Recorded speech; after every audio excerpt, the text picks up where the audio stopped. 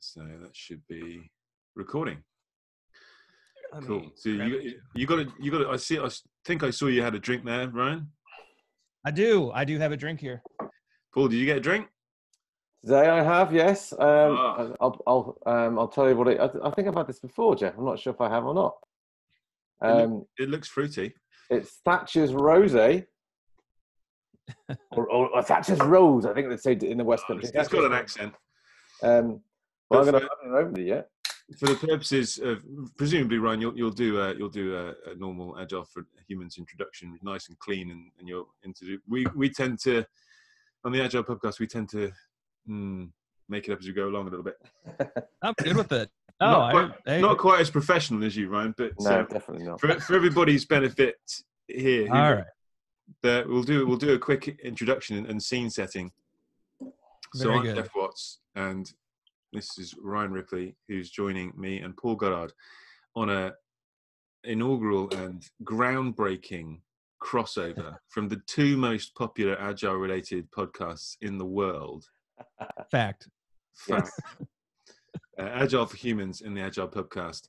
And it was always going to be a remote episode anyway, because we're on other sides of the Atlantic. But we're remote anyway by government decree now. So it's legal. It's legal. Even me and Jeff can't get together, and we can't actually go to a pub. This is quite clear guidance from the government. Yesterday, the government came out in the UK and said, "Don't go to pubs," but they didn't say to the pubs, "You have to shut." Poor old pubs. Anyway, so yeah, Ryan, do you want to say a quick hi? Yeah, hi. I'm Ryan Ripley. As Jeff mentioned, we do Agile for Humans, but I'm a big fan of the Pubcast. So I listened to Jeff and Paul quite a bit, and so awesome. Thanks for doing this crossover, guys. It's been a long time coming. Yeah, it's the way forward. It's a great opportunity, isn't it? And I know I feel a bit guilty while being positive, and you kind of when the world is so sort of scared and negative in a way, you do kind of feel a bit guilty, thinking, well, there's good times and happy times, but it's an opportunity to try things, and necessity is the mother of invention, and so yeah, I think that could be something we talk about. But I'm drinking. So Paul, you're drinking a Thatcher's Rosé, in it, which is what? It's an incredibly sweet red Somerset cider. So it's all apples. Oh, it's 100% apples, mate. 100% apples. It's beautiful. It's almost like a cordial. It's absolutely fantastic. Okay. And I'm very much enjoying it. And what have you got, Ryan? So I am drinking Off Square Brewery. It's actually close to my home. So it's a brewery in Crown Point, Indiana. For the Pubcast listeners, I talk funny because I'm an American. Sorry about that. It's Off Square Brewing, and it's the 65 South Pilsner. So it's a very nice Pilsner that is made locally here in Indiana. Cool. I'm drinking a Clockwork Tangerine, which is made by Brewdog Brew, which is a Scottish brewery. So they're not particularly local to me, but I'm a big fan of Brewdog. I like their experimentation. So this is very much a sort of, as it would say, it's a citrusy IPA hoppy type thing. Sounds lovely. Yeah, sort of. Would you have marmalade? Would that word mean anything to you, marmalade? Yeah, absolutely. Yeah? Okay, cool. Because I don't know, some English words don't travel very well. But over here we often have orange marmalade on our toast, maybe in the mornings for a breakfast thing, and it's kind of got that sort of taste. If you imagine that in a beer. Very nice. Yeah, cheers. Cheers, chaps. Cheers. I'll raise a glass. Cheers. Nice. I am curious though. I mean, St. Patrick's Day, right? It is. I have a can of Guinness. How do you keep? I mean, on your guys' island, how do you keep everybody out of pubs on St. Patrick's Day? Well, it's an absolute unprecedented event in Ireland today, where they've cancelled the St. Patrick's Day parade. I think that the first time maybe ever. Yeah. Wow. And it's an even more stringent restriction on. I think pubs are even closed, aren't they, in Ireland? I think schools are closed. Lots of things are closed in Ireland. Yeah, so normally they would turn the Liffey green and have all sorts of parties and festivities in the streets, but not today. It is crazy. So it's kind of interesting. The three of us actually do very similar work, right? So for the listeners who don't know, so Jeff Watts, the author of Scrum Mastery, it's the book that so when I hire Scrum Masters, like I'll get hired by companies to build teams, and every Scrum Master I hire gets a copy of Jeff's book. I think it's one of the cleanest representations of servant leadership ever. So it's an awesome book. He and Paul are CSTs with Scrum Alliance. And they teach the in-person 2-day classes. You know, I'm a professional Scrum trainer with Scrum.org, very similar types of businesses. Like, how are you guys holding up? Like during this time, I'm curious, you know, I know that both Scrum Alliance and Scrum.org had said, yeah, you can do virtual classes, but I'm scratching my head at what a in-person 2-day class looks like online. But for you guys, I mean, how are things from that perspective? I mean, what are you up to? So I'll have to go first. So I don't run that many classes. So I've only got one class, the sort of CSPO, product owner or Scrum Master course scheduled in the next couple of months anyway. So I'm actually just using that as an opportunity to experiment. And Paul's helped me. We went through that together because we kind of teach similar kind of things. So we thought, well, rather than I try and figure out how to turn my class, and Paul, we did that together over Zoom, and we kind of surprised at how much we thought we could change. So I've only got one of those. Most of my time, and your question was, what do I do? Most of my time, I'm working sort of 2-3 days a week with a particular client who are trying to change their organizational structure and policies. You know, spin up new squads, hire new people into new roles, change leadership culture and stuff like that. And they're all forced to work from home. So I'm trying to support them remotely while they try and set up something that they fully intended to be more co-located. I don't know what you're doing, Paul. Yeah, it's a similar. I'm perhaps a bit more. I had a few more things lined up, Ryan, in terms of training classes, and conferences. I made Pubcast listeners may remember my one of my New Year's resolutions was to try and get out to more conferences. And I'd been preparing a lot of materials and a lot of sessions to run at those conferences in my downtime when I had it. And that's all kind of been put onto the back burner for the moment. Obviously, a lot of conferences have already announced that they're either postponing or cancelling altogether. So that's been parked. I've had to cancel or postpone a lot of my scheduled private or public courses. And like Jeff said, I've offered one client, one fairly long-standing relationship I have with a client has agreed to virtualize a CSM with me this week. So I'm in the frantic throes at the moment. You probably can't see it from the cameras, but a lot of my area here is been moved to try and make it more broadcastable for a 2-day format. So Jeff and I went through something, and we've got kind of what we think might be a 2-day agenda for that. So cool. Yeah, it's very much that they really are prepared to go right with me on it, and because they are effectively a guinea pig for this type of teaching, which has never happened since I've become a CST. So it's a new thing, completely new thing. So have you tried, Ryan? Have you got anywhere with that question that you were asking yourself? So I'm trying to figure out, so I do a lot of co-training with Todd Miller. You know, he and I wrote the book together. We teach together quite a bit in person. We're trying to figure out, trying to get a feel for whether or not we can actually do this online. And we're not sure. Yeah. We're going to give it a shot. Like as you can see, the listeners probably can't see it, but I've got an office set up and multiple cameras, and we're trying to see, like, can we create a decent experience that would cross over? We think we can, so we're going to look at that.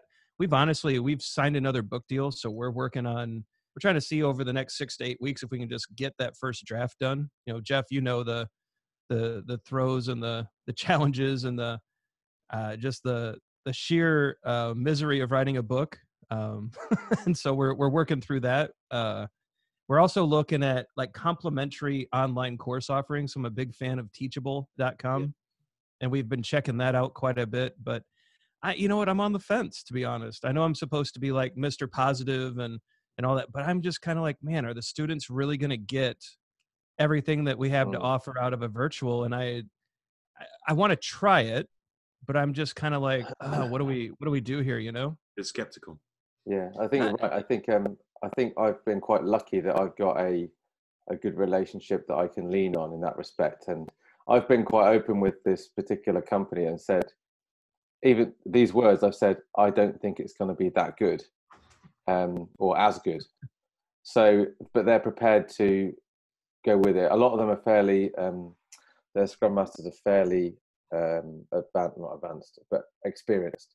So if they've got a lot of people in the room who are quite comfortable with the framework already. So, but yeah, it is very much a trial. I've told them that it's probably a temporary thing, and it's probably not going to be as interactive and as powerful maybe, but it's kind of how we've got to work.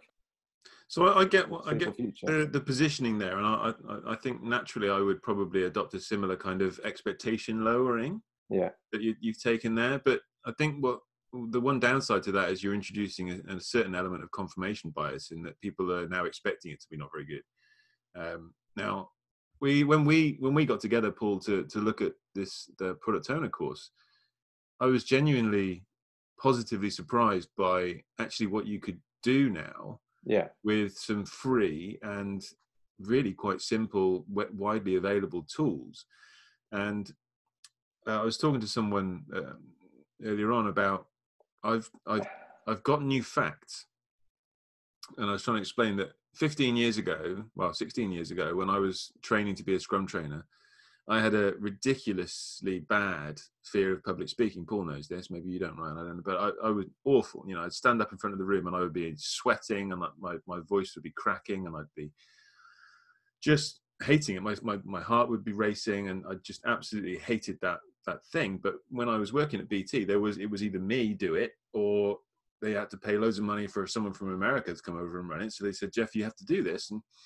And sort of thrown into the deep end, if you like. And I knew for a fact back then that I would never be able to run a really good in-person course. I thought I could probably get to a point where I could get through it, but I knew for a fact I would never be as good as Ken Schwaber, who's sort of the Scrum.org mentor, who I was co-teaching with. And over time, that fact has somewhat changed. The evidence and the feedback has been actually, Jeff, yeah, you can do that. And I kind of think that. And my facts around coaching have changed as well. I knew for a fact about 5 years ago that coaching over the internet would be nowhere near as effective as coaching face-to-face, one-to-one. But again, the evidence has forced me to reconsider those facts. And so my new fact that I was challenging recently is that teaching online will never be as good as in person. And just from planning this, I'm already questioning that fact. And maybe through experience and enough trial and error, maybe I could replace that fact with a new fact again.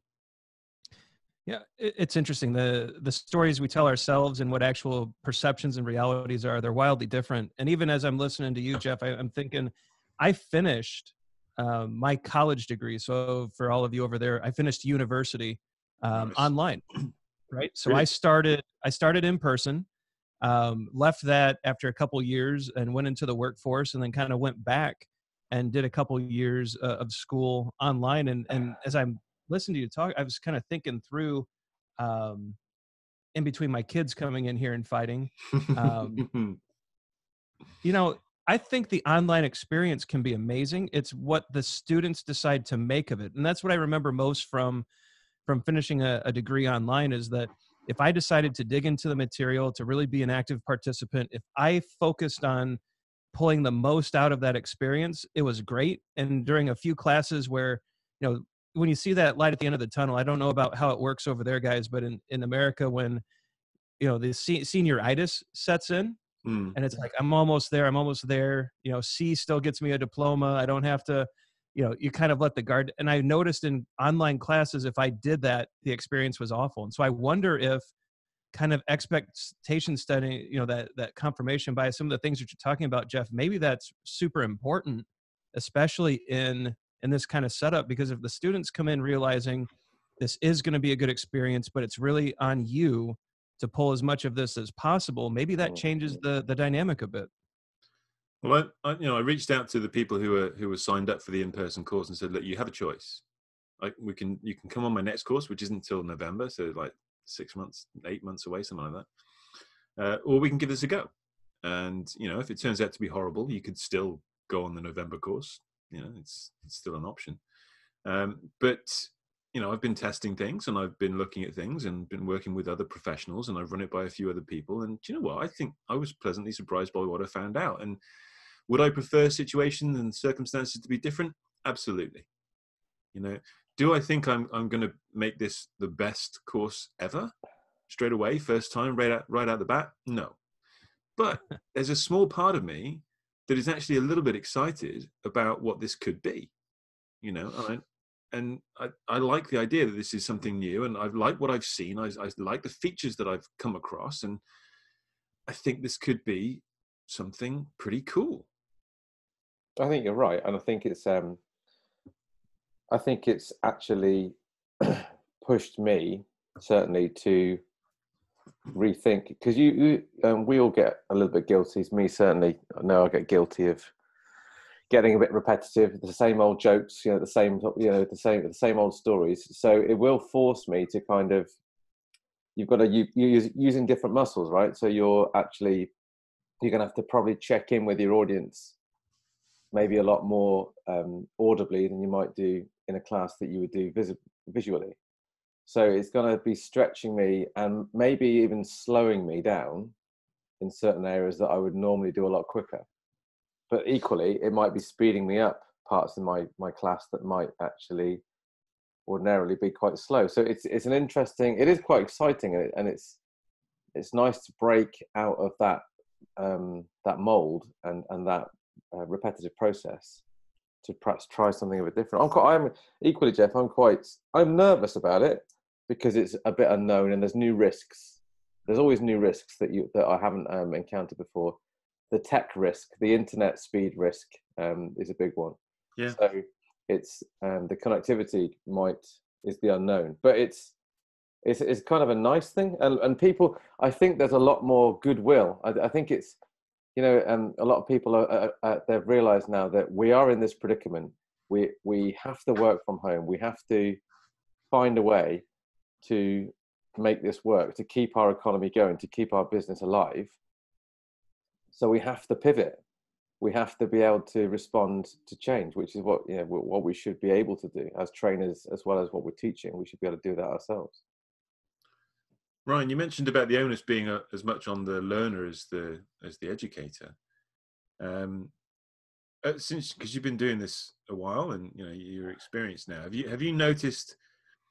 Has that changed from an in-person perspective? Have you had less people who've turned up to a class thinking, "Okay, teach me"? It's on you to make sure that I leave knowing stuff. Has that changed, and has that been down to you, or has that been down to other factors? Yeah, so I've actually seen students who show up kind of in that stance on day one, and I make it clear within the first 10 minutes that what you put into this is what you get out of it. I think what's the big difference between the in-person and the online is that for an in-person course, like, we can see when someone's on their phone, and we can see the distractions, and I'll even walk over and say, "Hey, what can we do here to help make this more beneficial for you?" And someone might say, "Oh, I'm sorry, my kid's school just texted and it wasn't anything to do with the class." Or they might say, "You know what? Yeah, this is getting boring." And so we try to put things in place that move on. I think the problem with maybe one of the opportunities with this online class is we got to figure out, because right now we're on a Zoom, we're discussing, but I could easily, I just clicked over to email and I could start getting distracted. And maybe you guys would not be none the wiser. Maybe I would, I think people can start drifting off, and it's going to be harder to catch that. Yeah. And then that leads to a cascading, poorer performance and people not getting as much out of it. And so I just think it's going to be harder to catch on. And so the reading the room is a big thing that we do in these classes. And we know, all right, we need to call a break here, or I just lost everybody, or the concept clearly isn't hitting right. But with the online stuff, those cues, I think we're going to have to over-index on checking in with people. Like, are you still getting value here? Or give them a way to, I mean, I'm sure you guys know the Elmo rule, right? Enough already, let's move on. Or enough, let's move on. And are there ways for them to cue us so that we're not sending them down in these directions that they don't like? I mean, does that make sense?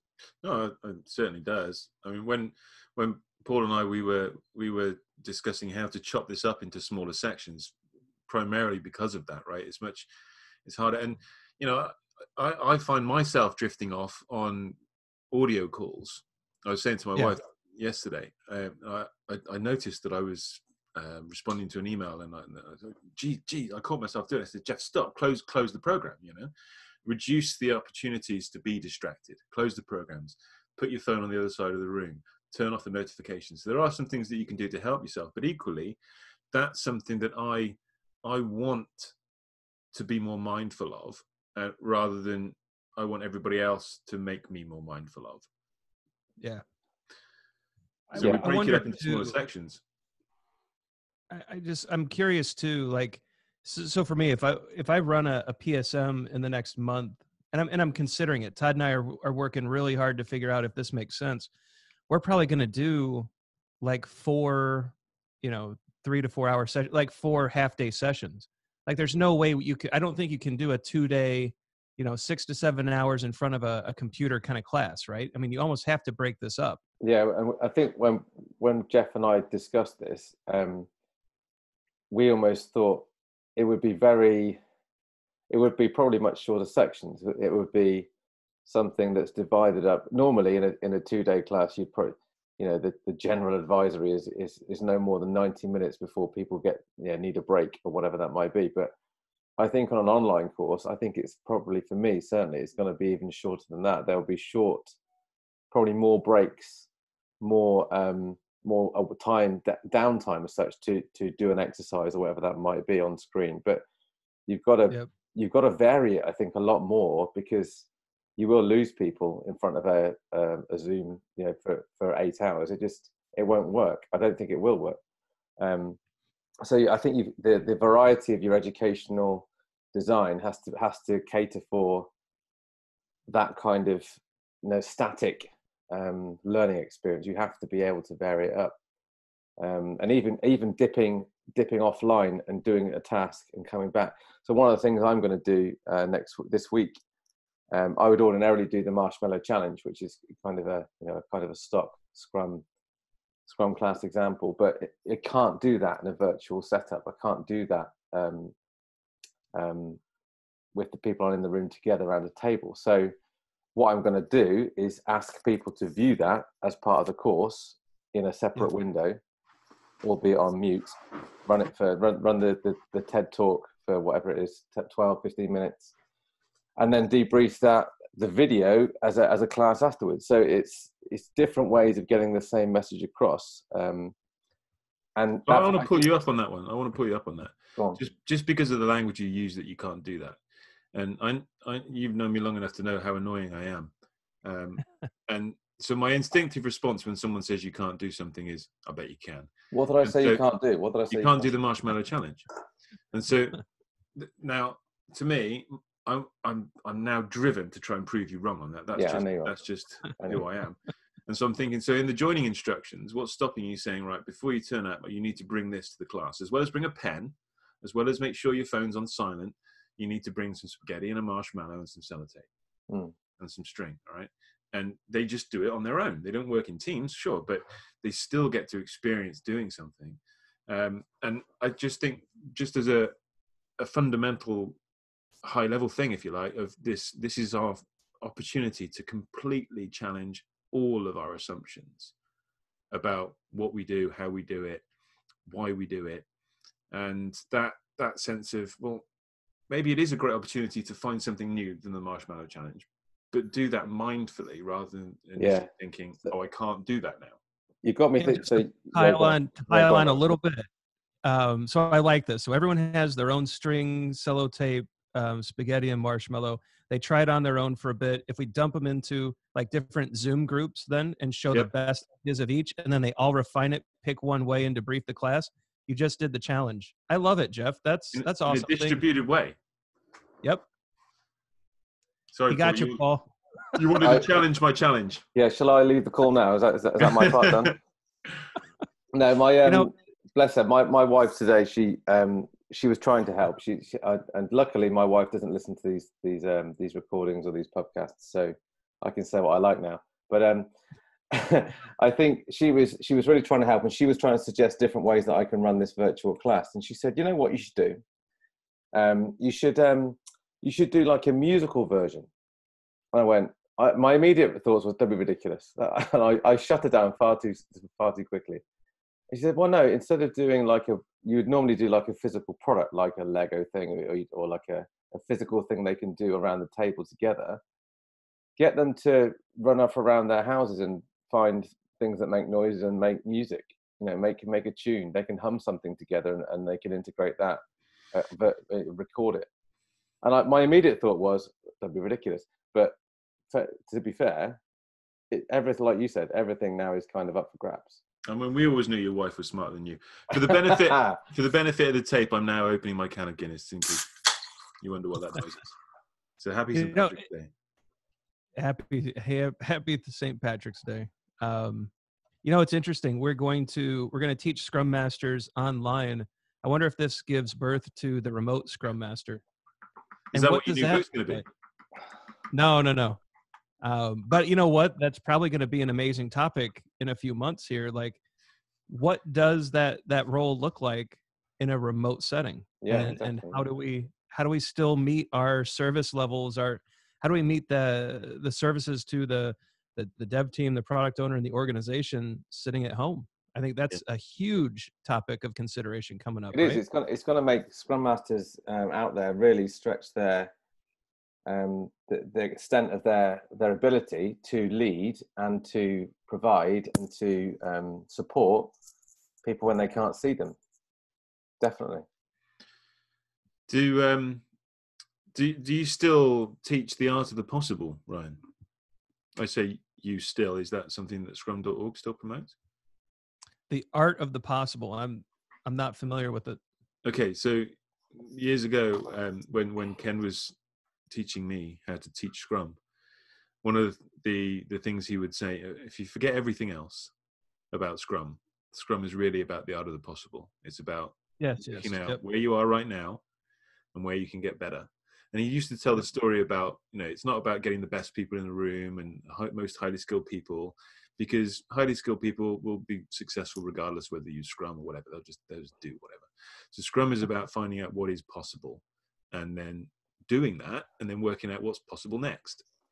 And that requires a sort of, open-mindedness. It requires a sort of positivity of mindset. It requires creativity. It requires experimentation. And all of those characteristics of that remote Scrum Master are going to have to be amplified more than some of the other characteristics you might rely on more. And that metaphor you use, Paul, of different muscles, I think is a really, really useful one. Does that speak to you, Ryan? Yeah, absolutely. I mean, that's still something that we talk about inside the four walls of scrum.org is the art of the possible. And recently, actually, it's Melissa Boggs who said, and I'm going to butcher the way that she put this to me, but the next right thing. Yep. Trying to figure out what's the next right thing to do, and then do that, and then sense, respond, probe, sense, and then try to do that next right thing. And I, it's empiricism at its finest, right? We're supposed to figure out, what's the next possible right thing to do? And, these remote Scrum Masters, then if I'm at home and I'm in a Scrum Master role, how do I help? And so maybe it's teaching teams how to use Zoom breakout rooms, or maybe it's, stepping up and figuring out, I know we're not supposed to focus on processes and tools, but maybe for the moment, proper tooling will allow individuals and interactions to flourish. And I'm fascinated by, how there might be a paradigm shift just a little bit. And I think some of the ideas are going to get spun on their ear a little bit, but Yeah, I think I see a world of opportunity. I think if we can help Scrum Masters get grounded in what's coming up, and it's something that Todd and I have talked about, like, I think we're going to do a series of just free webinars where, Scrum Masters, if you're struggling with this new remote setting, let's figure this out. Let's discover together what this role looks like. And I don't know if we've got dates or anything like that for it yet, but I think this is the new could be the new normal for a lot of people. Like, what happens, for example, if companies realize this just worked and we don't have to come to the office anymore? I mean, that's a possible outcome of this whole situation, right? Sure. Could well be, yeah.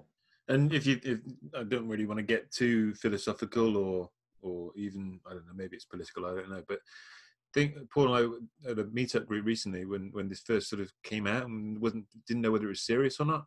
We were talking about, well, it's not going to be the last time that we get a disruption to society like this. It's been overdue, really, the amount of globalization that we have. And the biggest threat on our collective radar is climate change. And this is going to take a massive chunk out of our carbon emissions globally. So if we can prove that we can do it now, why couldn't we accelerate things, or at least keep some of this as the new normal? There's bound to be some good come out of this.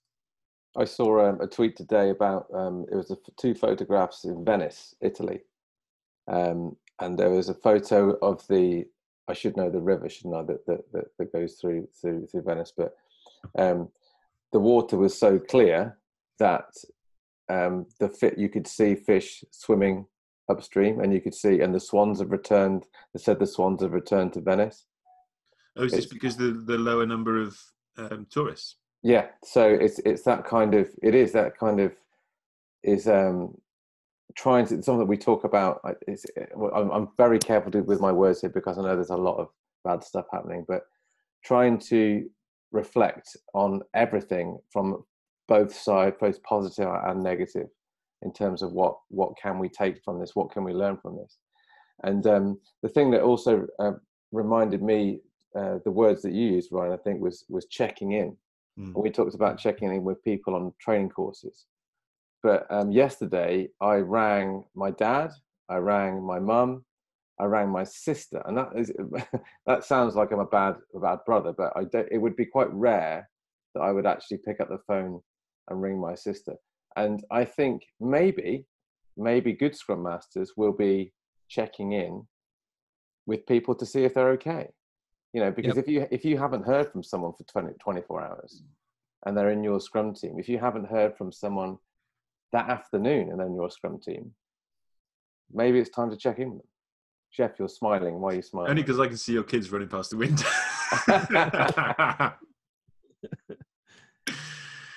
Yeah, they're having a good time outside.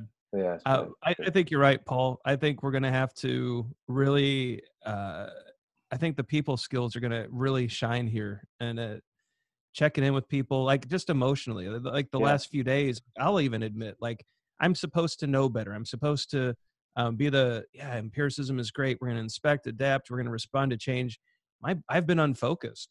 Like I've really struggled to get my head wrapped around what's next and what we're going to do. And like, and most of us are in pretty privileged positions too. And I think that's important to acknowledge that, a lot of us are going to weather this just fine. And there's a lot of people who aren't. And so I have a lot of concern for family members who are in a service-based industry.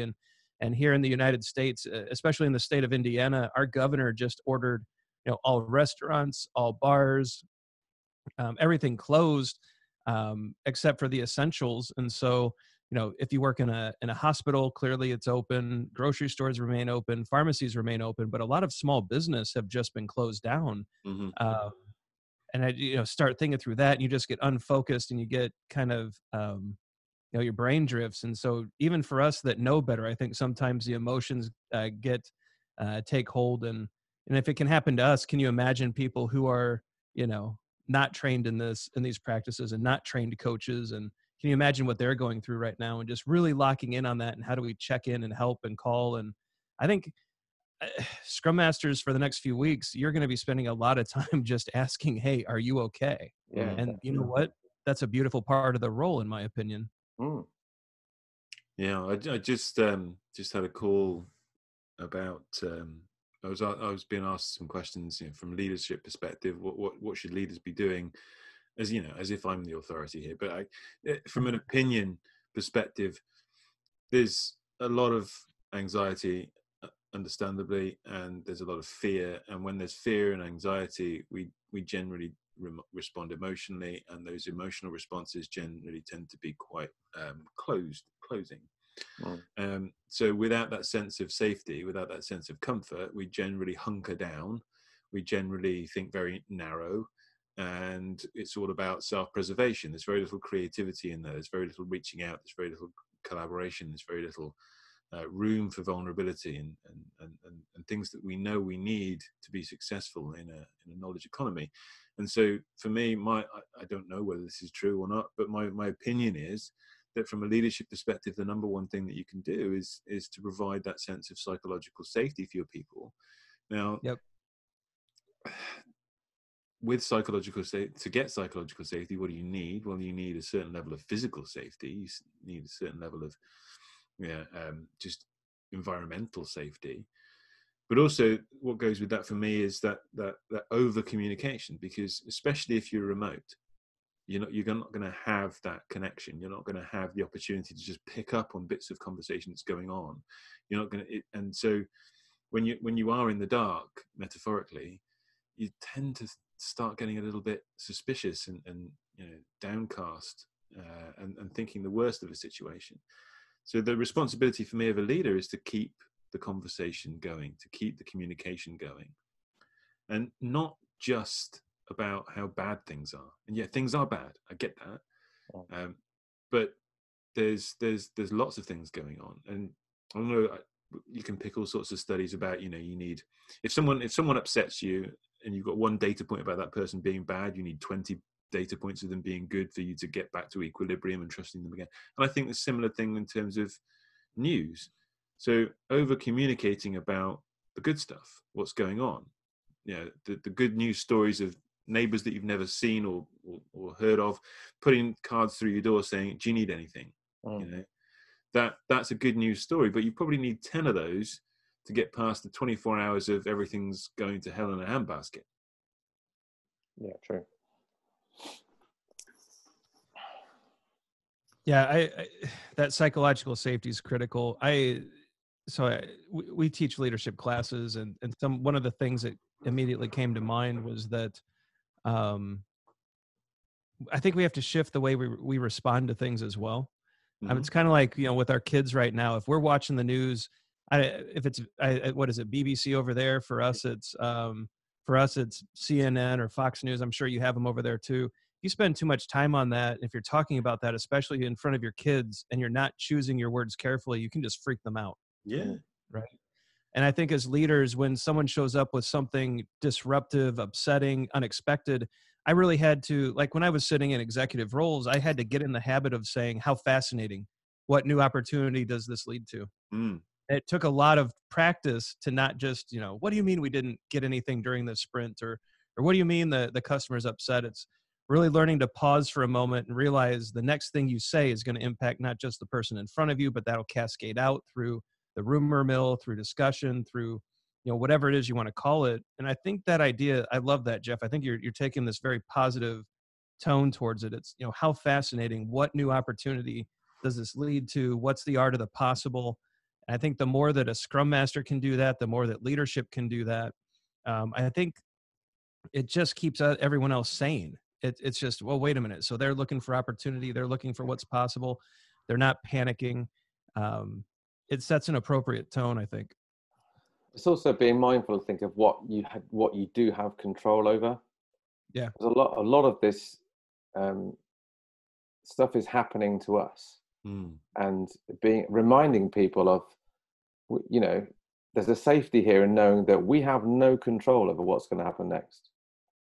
And we are in that kind of chaotic stage that we just don't know what's around the corner. There is no expert here that can tell us what to do next. So, we'll stick with each other, and there's some safety in numbers here as well. It's a fundamental tenet of Stoicism, isn't it? If you can control it, then do whatever you can to control it. But if you can't control it, let it go. And so I appreciate the fact that you're seeing sort of positive stuff in what I'm saying, but on the flip side, people then will sometimes accuse me of being very flippant and not really paying attention and giving credence to the seriousness of what's going on, and that's not my intention. And I wouldn't encourage leaders to say ignore all the bad stuff and just be positive. That's not the point. You got to, don't be naive, don't pretend this stuff isn't happening. That's not going to help anybody. But make sure that you're being mindful. So you used taking pause, have a pause, and that's the difference between responding and reacting. And I think the more that we can get into the habit in helping other people, just pause, think about it, and then respond rather than just emotionally react.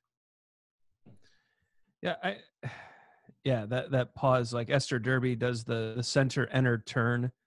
Get yourself centered, decide how you want to enter a situation, then decide how you want to turn it. I think that's really important. Like that pause is it's so powerful, right? I think that's a game changer idea in and of itself. And I'm certainly not pushing the idea that we are ignoring the bad, but I think Christopher Avery's work here is also really important, like through the responsibility process. And his whole thing is, look, there's things that we cannot control, but we can control how we respond to them. And I think that's the important shift, right? So Jeff, with your pause and with Christopher's idea of, look, this is happening to us, how do we respond? And then being at full power to decide how best to do that. Those are the practices, at least I've have really leaned into Christopher's work lately. Just trying to get myself correct. Cause it's like, I can't help other people if my head's wrong. Like that's one of the biggest, and I took that lesson from you, Jeff, in your coaching book, kind of your lesser known book maybe, but the Coach's Case book was really important. Like a lot of biases, a lot of things that go on in your head. And one of the big takeaways from your book for me was, man, if my head is not right, I'm useless to other people. And so I really have had to sit down and get recentered on, all right, what can I decide to do faced with circumstances that are out of my control?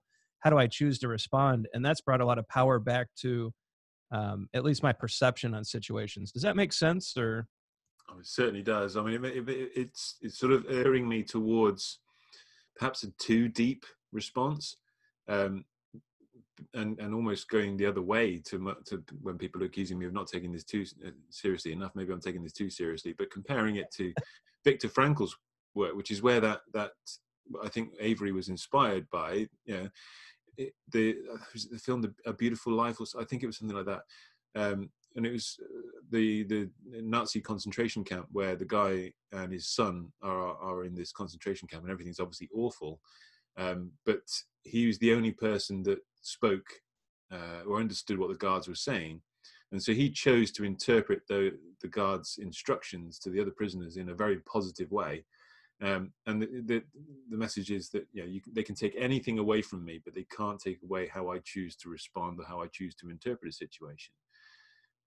So it's quite deep, but that sense of I can choose how to interpret this. I still have control over that.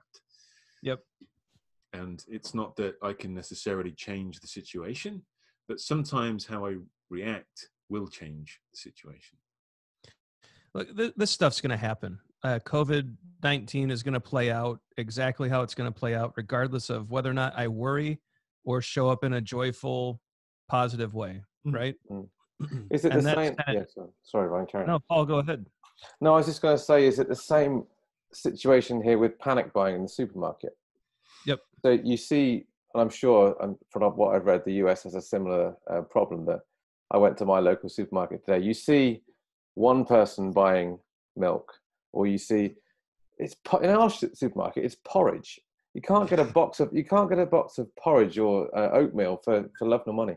But you see one person buying it, and then you see two people buying it. You think, okay, there must be a shortage. So then you feel that you have to buy it, and it kind of breeds that, even though there isn't a food shortage, but that it creates this fear, this perception of a false reality that there is, and you kind of just follow that decision-making process, because if everyone else is scared, I should be scared too. We've decided. So yes, we are having. It's not as bad as it is in Europe yet, from what I've read, but we are starting to see, like, I went to the store yesterday, and my wife and I have been very mindful where we're not trying to hoard anything. We're buying what we need, Yeah. what we can foreseeably predict we need for 2 weeks. Mhm. And so, we'll buy a couple loaves of bread. We bought a couple dozen eggs, but we're trying to minimize what we take because everyone else needs things too. And it was mind boggling because I was in the dairy section of our grocery store, and I'm pushing a cart, and there's literally someone with like 10 gallons of milk in their cart. And I just kind of turned to the person. I said, I totally get how you're feeling, but half of that will spoil before you and your family drink it. And they just looked at me funny and kept walking. But there's this idea that, you know, yeah, it's really bizarre to watch it play out. But yeah, it's one of those where we can decide. So we've decided we are going to we're minimizing purchases to bare necessity. We're going to try to leave room for others to get their needs met, and we're going to see how that plays out. But that's how we've taken control of our situation. Like, we are intentionally doing that. It's kind of, living through intention rather than going to the store and mass buying and mass panicking. And for us, it's left us with a greater sense of calm than what we've seen in other people. Mm. Yeah, your comment of worry, Paul, makes me think something that I can never remember. I'm pretty sure there's a really good succinct quote about this, but something like, if you worry, you suffer twice. Yeah. And again, it's not about not worrying, because worrying is helpful. It helps you avoid risks. It helps you mitigate risks. But sometimes a lot of what you worry about doesn't come to pass, and yet you've suffered for it anyway. You've had the anxiety, you've had the worry, you've had the stress, and it doesn't happen. And then if it does happen, well, you get the impact of it. So you kind of suffer twice. And I think there's an element of that, and then it's contagious. So, all right, the virus is contagious, but so is worry, so is fear, so is pessimism. But equally, so is optimism, and so is your mindful behavior. People see that, and they think, okay, so not everyone is crazy. So not everyone is panicking. There are some logical people around. I want to be more like that person there. And so by doing that, not only are you being a good citizen, but you're also helping spread that more mindful response. Yep. But it's scary, right? There must be a small part of you that thinks, but what if I'm wrong? Yeah. Oh, yeah. And that's plus with three kids in the house, Mm-hmm. a family to take care of. You're like, where's the balance? Where's the, how it, yeah, it is. But at the same time, I still believe, and maybe this is me being naive, I still believe in the general goodness of people. And I still believe that as communities, we will figure this out. Mm-hmm. And I hope that belief is not misplaced, but I cannot, for some reason, my brain won't shift that off. Like, I still have to believe that regardless of evidence to the contrary. So I'm trying to think of something else. So it was reminding yourself to say, that's fascinating. Mm-hmm. And that, you had to get yourself into that habit. And I think that ritual, giving yourself some kind of ritual to until you get into that habit, and having to remind yourself, we will solve this as a society. Whatever it is, if you're part of a team thinking, okay, we can do this. We can tell the truth. Yes, we can commit to this. No, we can say no to that. Getting into some kind of ritual, some kind of habit that helps you develop a new set of behaviors or a new muscle memory. It takes a lot of repetition and conscious incompetence, if you like, to get to a point where you do that naturally. Yeah. And that's, again, I don't want to turn into an infomercial, but it's why I'm a big fan of Christopher's work. He just, he teaches these skills, and like I said, I've leaned into them. Jeff, I've referred back to your coaching book as well. It's just been a good time to, I mean, we have some free time, right? Mm-hmm. So it's been a good opportunity to kind of brush back up on some of those skills, and just realizing, that pause, that alone is just wildly valuable. But the ability to just sit back and say, all right, I can choose joy or I can choose misery. And I love your comment there, Jeff, where, yeah, if you choose misery or you choose worry, you're going to suffer twice. So let's just be joyful and let's figure out, yes, it's a very serious situation, but how do we uplift other people? It's kind of like that servant leadership mindset. How do we make sure everyone around us is thriving? How do we make everyone around us is doing well? And in return, I think we end up okay. I think it plays into your favorite phrase, Paul. Yes, and. You never know, it might take off. It's very easy in these situations to say, yeah, but what about? Or we can choose to say, yeah, okay, there's a start. There's a starting point. It's not enough. And if we did this, it would be even better. You're right. And there's also a lot in this about, I was talking to someone who's based in Germany today on the phone. And she said she wants to be, she kind of finished the conversation. She was talking about what's happening over there in Munich. And she said, I want to be part of the solution. I don't want to be part of the problem. Mm-hmm. So she said, it's not necessarily about me now. It's about making sure I don't compromise someone else. I don't put someone else in danger or in jeopardy. So by being very mindful about social distancing and trying to minimize, like you said, Ryan, about only taking what you need off the supermarket shelves, it's about looking out for your community, looking out for the people you live next to, knocking on the door, putting a letter through, saying, can I get you anything? Can I get you any milk or bread, whatever that might be? If people take the approach that it's not just about them, it's about someone else, which again is very much a Scrum Master, an improv, looking after your partner, making your partner. You wrote a lot about empathy debt recently, didn't you? About how we need to increase our empathy, and if anything else, this is going to teach us to have more empathy. We should be practicing empathy now on a daily basis. Yeah. How are your team? How is your next door neighbor? And we're doing it probably personally as well as professionally on a daily basis. We should be. Well, how many people out there are now thrust into a remote working situation where they're not used to being at home in the first place, and maybe they're now working at home with a spouse where they're not used to. Maybe they're both working from home now. I've had friends that have talked about that quite a bit, and now mix into the fact that almost every school in the world has been shut down. So now our kids are in the midst, and how far can empathy go to make sure that, it's very easy to spend your day yelling, right? And it's very like the kids, like my kids just busted in a little bit ago, and I gave my daughter a quick hug and told her very nicely to move. I mean, it's very easy to turn and get upset, to snap, and just realizing, man, we just have to really turn up the empathy and realize, first of all, we are going to be at home with these people for a very long time. I think for a number of weeks at least, given current forecasts. And how do you want it to go? Do you want to be yelling? Do you want to be upset? Or is it time to just say, man, these are just little people who are scared too. And let's just give everybody a break. And so I think that's super important, right? New situations, new conditions, new context. I can't think of a better way to make this situation go better than to just show a little grace and to have some empathy for what other people are experiencing. I talk in my one-to-one coaching. One of the common threads is coming back to something I was mentioning earlier on, actually, but in a different context: assumptions.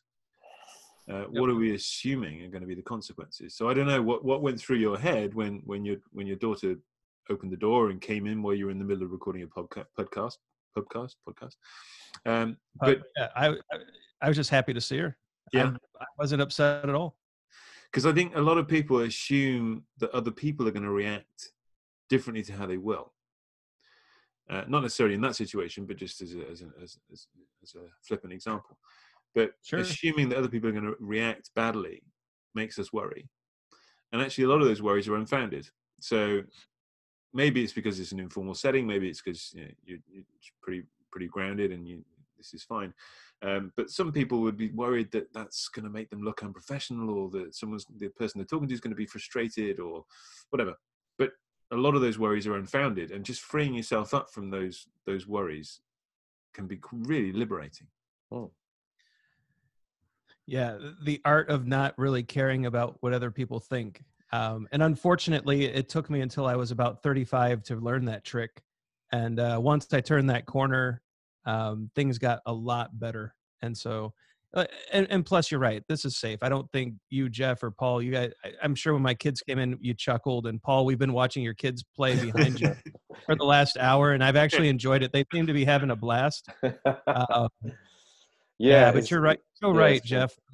All of those, all those assumptions, like, oh, they're gonna think you know what, I'm drinking a beer at 12:30, and it's now 1:30 in the afternoon.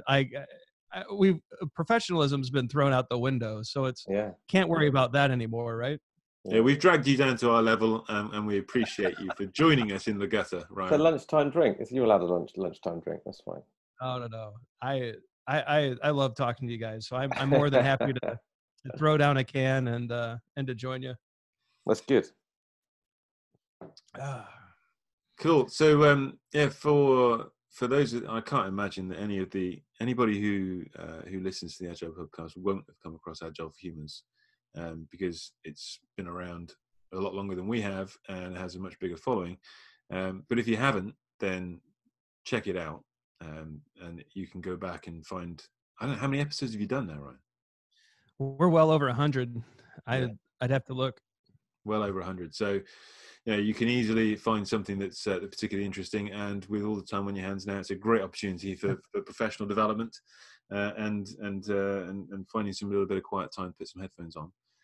But we genuinely appreciate you for allowing this crossover to happen. And I love it. And Jeff, like I think I've mentioned your work quite a bit. Yeah. I'm a big admirer of what you put into the community. And so for the Agile for Humans listeners, check out Jeff and Paul. If you're over in the UK, and when the context permits, definitely check out, like, I even want to fly over at some point and check out your advanced Scrum Master class. Like, I'm fascinated to see what you guys are doing over there. And so hopefully we can make that work out someday. So definitely check out Jeff and Paul. Jeff's books they're amazing. Scrum Mastery, Product Mastery. I think Team Mastery is going to be coming out soon, right? The file went to the printers today. So unless the printers get shut down, it shouldn't be too long. Perfect. So excellent books. His coaching book is also, I'll make sure there's notes and there's links in the show notes. Paul, do you have a book out yet? Yeah, I can send you the link for that. That's no problem. Cool. So, I mean, these guys do great work. And so I'm more than happy to push that stuff. And again, equally thrilled that I could join your Pubcast, and enjoyed having a beer with you this afternoon. And I hope we make this a more normal thing. I certainly enjoyed hanging out with you guys. That's great. Well, look after yourself and your family, and hopefully it won't be long until we speak again. Likewise, guys. Take care. Cheers, everybody. Cheers, Jeff. Cheers. Bye.